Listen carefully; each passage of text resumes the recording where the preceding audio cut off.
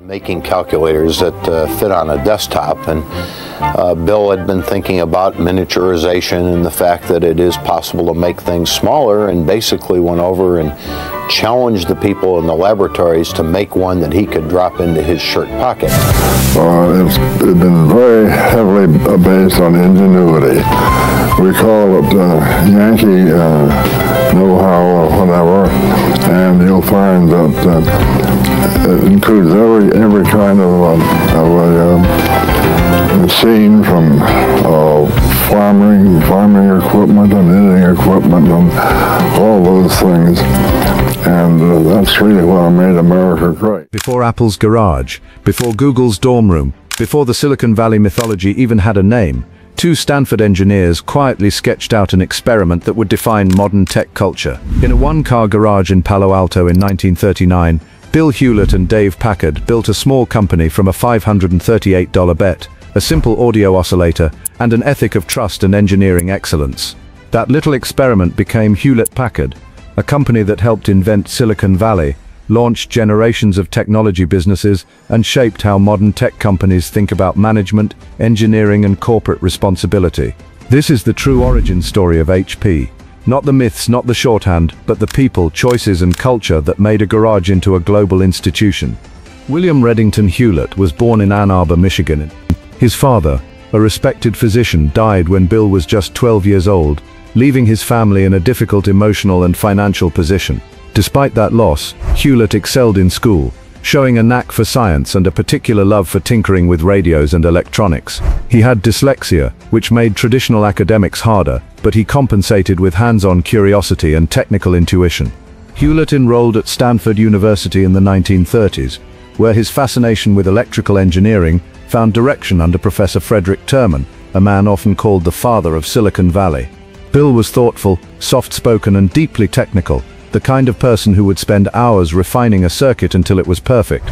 David Packard, born just a year later in 1912 in Pueblo, Colorado, came from a very different background. His father worked for the railroad, and young Dave grew up with a love for sports and the outdoors as much as academics. He was a tall, commanding figure, naturally competitive and disciplined. At Stanford, where he arrived on a scholarship, Packard majored in electrical engineering, but balanced his time with football, basketball, and track. Unlike Hewlett, Packard was more of a leader and organizer than a tinkerer. He was practical, decisive, and had a knack for motivating people around him. After his time at Stanford, he even worked briefly at General Electric on the East Coast before returning to Palo Alto, experience that gave him a sense of how big corporations functioned, and how a smaller, more nimble firm might thrive differently.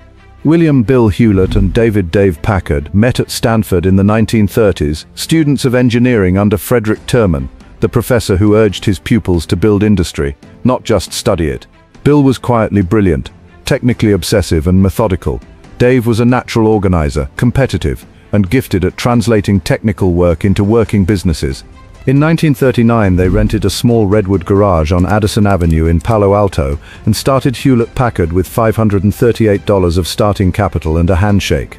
They famously flipped a coin to determine whose name would come first in the company's name, and Hewlett-Packard was born. Their first commercially meaningful product was the HP 200A audio oscillator, a low-cost, high-performance instrument that served radio and sound engineers.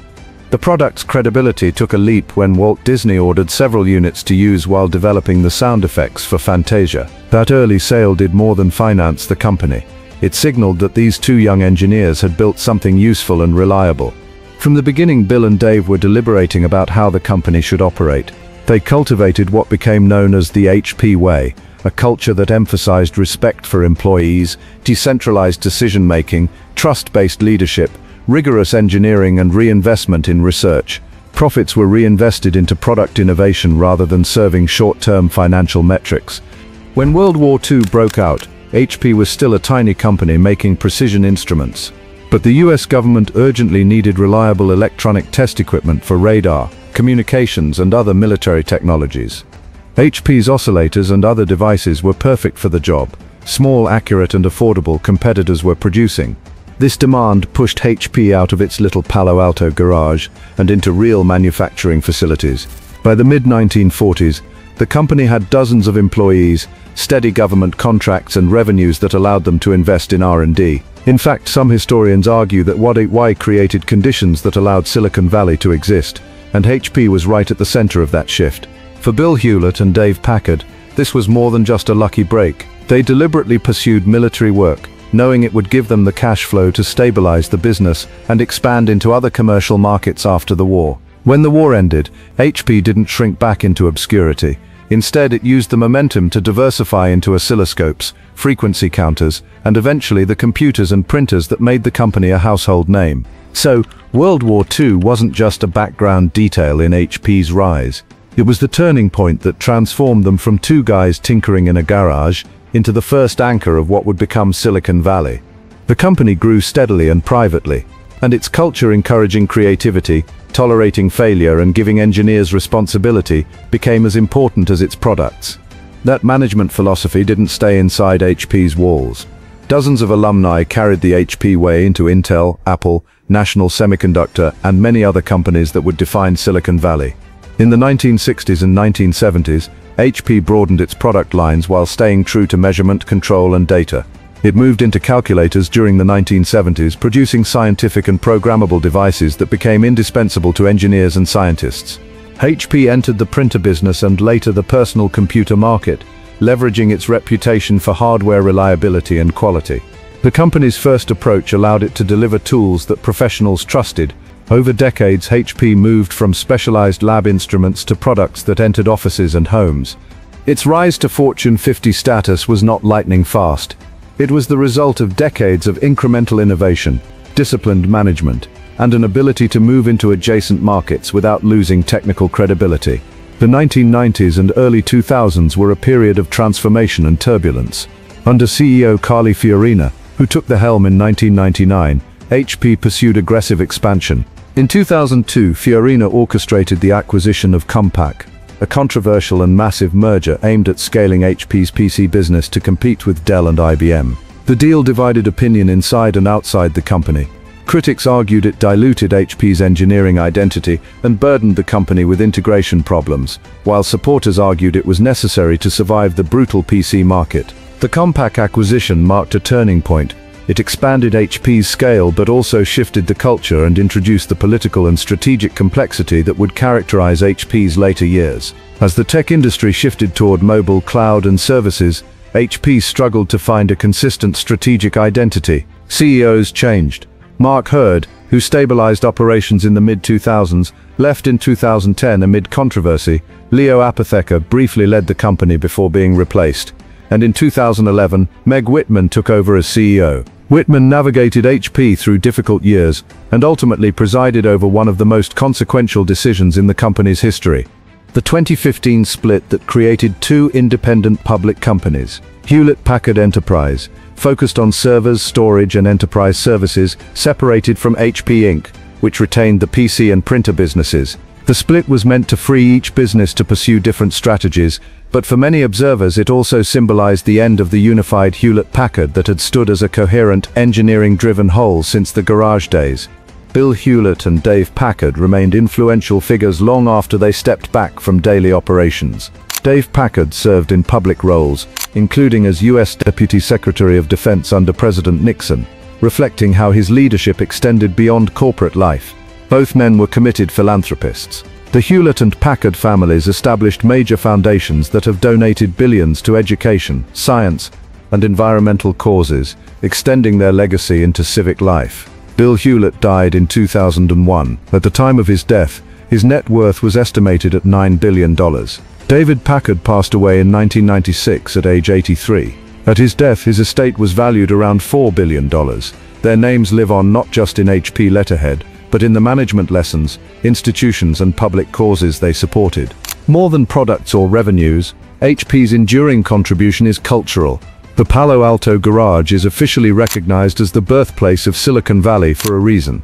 The company showed that technical excellence combined with a humane management style could create sustained industrial success. The HP way influenced generations of tech founders and managers. The company's alumni seeded other firms, academics, and venture projects that collectively formed the Valley's ecosystem. Even the rituals, open office collaboration, emphasis on engineering merit, and respect for long-term R&D have HP's fingerprints.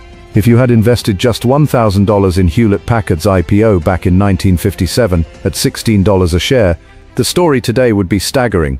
After multiple stock splits over the decades and the 2015 split into HP Inc. and Hewlett-Packard Enterprise, that same modest investment would have multiplied into tens of thousands of shares across the two companies. With HP Inc. trading around the share and Hewlett-Packard Enterprise near $8, that original $1,000 stake would now be worth well over $20 million. Not even counting the steady stream of dividends paid along the way. It's a reminder of how a patient bet on innovation, made at the very beginning of Silicon Valley, could grow into a generational fortune. Today HP survives not as a single monolith but as two distinct companies that trace their lineage back to the garage. HP Inc., which continues in personal systems and printing, and Hewlett-Packard Enterprise, which services cloud, networking, and enterprise IT customers. Both companies face modern challenges, supply chains, digital transformation, cloud-native competition, and both still trade on reputations crafted over decades. While neither company dominates headlines the way hyper-growth startups do, both continue to generate significant revenues and employ thousands worldwide. The legacy of innovation combined with the philanthropic footprint of the founders ensures that Hewlett and Packard's influence endures. Today, HP isn't just riding on legacy, it continues to hold one of the top spots in the global PC market. In early 2025, HP commanded over 20% of all PCs shipped worldwide, making it the second largest vendor behind Lenovo. When HP sends out 13-14 million units a quarter, that's not just hardware, it's power, logistics, supply chains, partnerships, and scale. And in the US, HP leads the pack with roughly 1 in 4 PCs shipped. That gives it extraordinary influence over pricing, design, and where the market moves next. The story of Hewlett-Packard is a study in contrasts: humble garage origins and global scale, engineering rigor and managerial warmth, steady product evolution and ugly corporate politics. Bill Hewlett and Dave Packard built something that outlived them, not because of a single breakthrough, but because they built systems of culture, engineering, and trust that allowed the company to adapt for decades. That garage on Addison Avenue is more than a photo op. It's a reminder that big things often start with modest tools, clear principles, and the discipline to keep building.